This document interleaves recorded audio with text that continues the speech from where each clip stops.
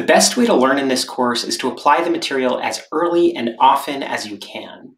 Think of yourself as the newest hire in a tech startup where you need to get up to speed quickly on a wide variety of concepts while somehow still managing to be productive. Of course, the pressure in the course will come from your desire to learn the material rather than an external boss or investor. You should have two questions in mind as you approach the material in this course. First, how can I apply what I'm learning now to new data science problems I might want to tackle in the future? In other words, what sorts of applications can I imagine for this material in the future? Sometimes the deepest insights you can generate will come from creative, off-the-beaten-path applications that are only tangentially related to how a tool or concept is being discussed in class.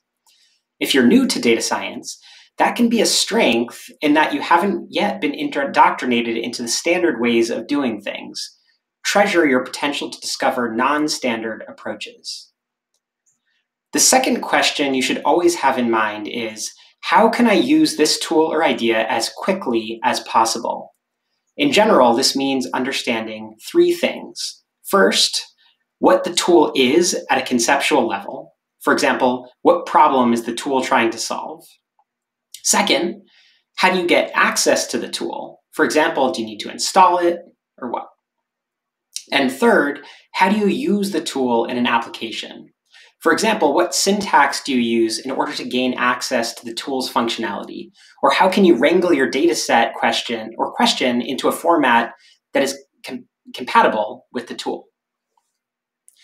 To cultivate good data science habits, I recommend keeping both Slack and a collaboratory notebook open whenever you are going through the course materials.